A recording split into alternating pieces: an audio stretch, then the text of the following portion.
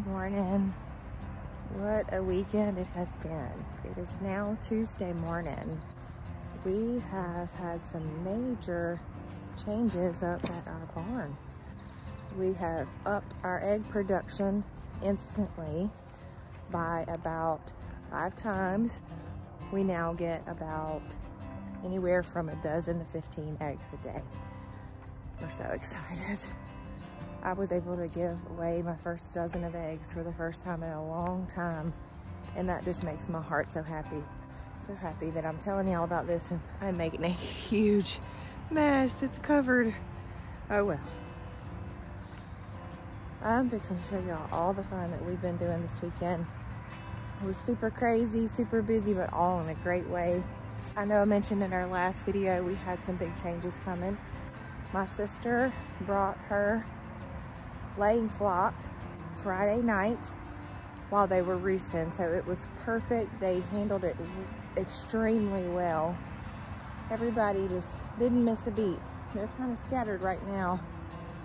Look, I say a laying flock. There's a couple interesting breeds in this flock. Definitely a great mix. And look at this little fella, hold on. That's a little Americana girl. And this here is Sheldon the Silky. He is so cute and so funny. He lives in his own little world. Hey buddy. All right, my crew. So they roost in their little coop over there, and there's 15 of them. They all squeeze in there and are totally fine with it. Let me let these ladies out. Good morning. Sheldon, you telling them all about it?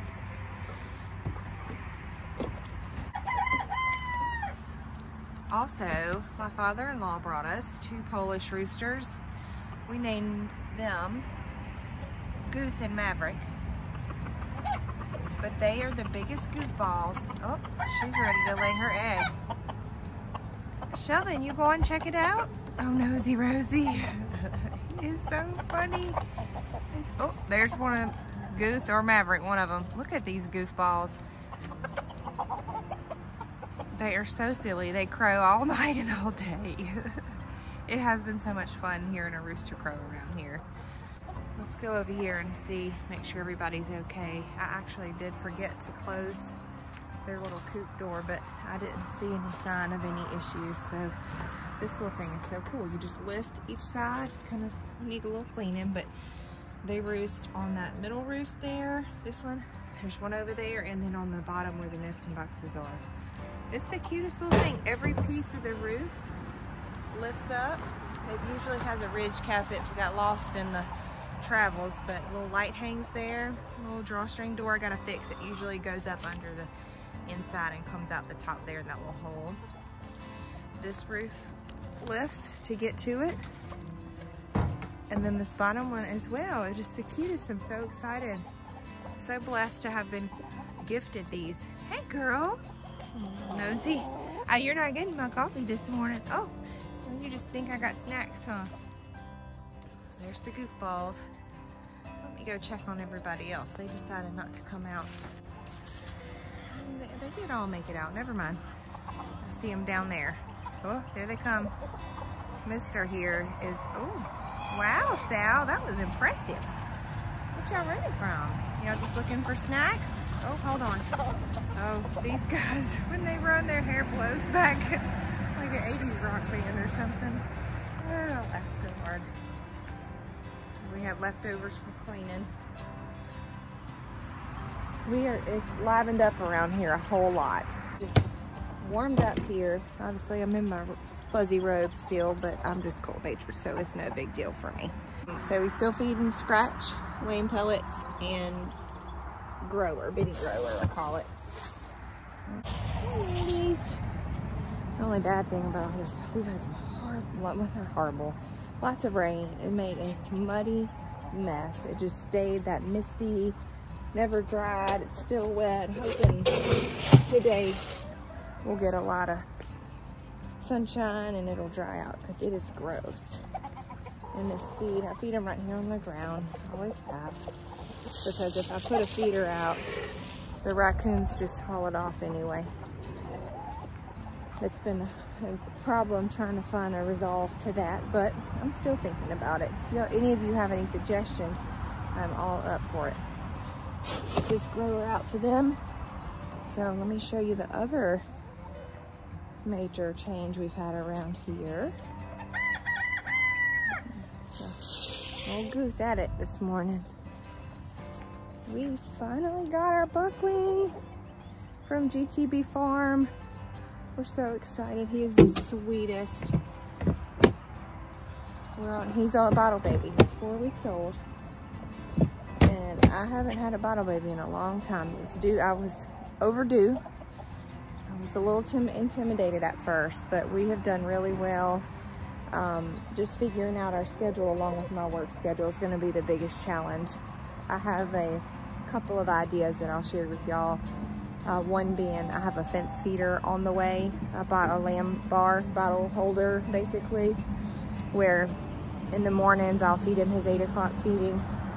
And at lunch, my blessed father-in-law, thank goodness he's around. He's retired. So most of the time he's around at lunch. And if not, my mother-in-law is well on her way to retiring too. So she spends a good bit of time at home, especially with the way things are right now. And they can I'll have a bottle ready for them. They can come drop it in the fence feeder at lunch. This little guy is actually used to at least one feeding of his being on the fence feeder. So we'll do that, and then I'll feed him again. He's still on 4 times a day right now. We're fixing to transition to 3, so that'll help a little bit. But still, that midday feeding is gonna be the one that we have to have on the lamb bar, which is totally fine. He'll be perfectly fine. He's done this well this far, so. Hey, S'more. S'more's gonna be so happy to have his little friend. Hi. Let the big girls out for now. Hi, Prego. Look at Prego here. Good morning. Ooh, you looking wide. I can feel her babies moving so much. All right, let me go get their food. Good morning, there he is. I'm gonna go back to the house and get his bottle, and I'll be back to show y'all. All right, I had to shuck the fuzzy robe. It's warmed up, it's humid here. Ooh, I miss those low humidity days I was talking about before. Oh, that's all right. Welcome to winter in Louisiana. Looking forward to spring. There's beauty in the winter too. All part of it. I got Little Bit's bottle. We call him Rolo. He looks like a Rolo. His colors, and he's so sweet. Of course, you've probably noticed by now all of our goat names are after sweets or baked goods. So, old Rolo here gets 6 to 8 ounces per feeding right now. We use the Pritchard nipple on this bottle from Premier One, which is fantastic. I will make sure and link everything we use in the description below. Excuse me, ma'am. Oh, he's hungry too. He's so good. Hey, buddy. Let me let these big girls out. Hi. All right, let's give him some breakfast. Hey, my love. Hey, oh, it's breakfast time. The tail wag is my favorite. Oh, he's so serious right now. Hey, lovey. Good boy. He's so serious right now. Can't even wag his tail. He's just starving. Oh my goodness. Hi, ladies.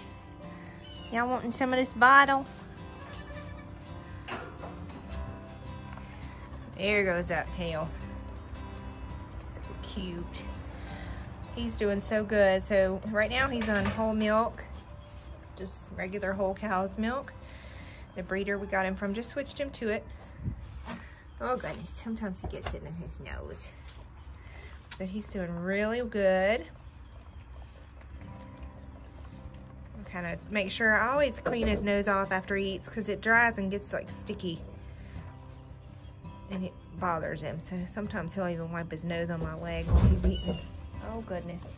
The big girls are being mean to the little girls over there. Breakfast. Yummy, buddy. His little markings are so pretty. He is polled. You can see his little head.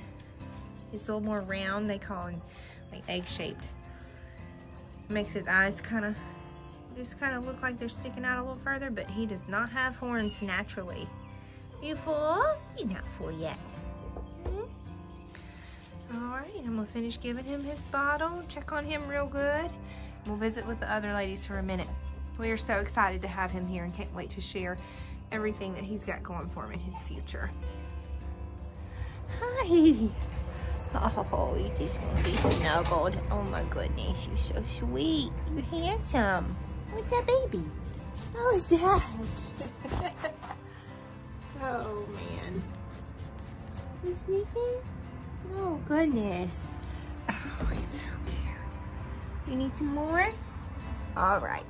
It's always surprising to me how much I appreciate the craziness, as I am a routine person. I appreciate routine and the consistency of what's so-called normalcy.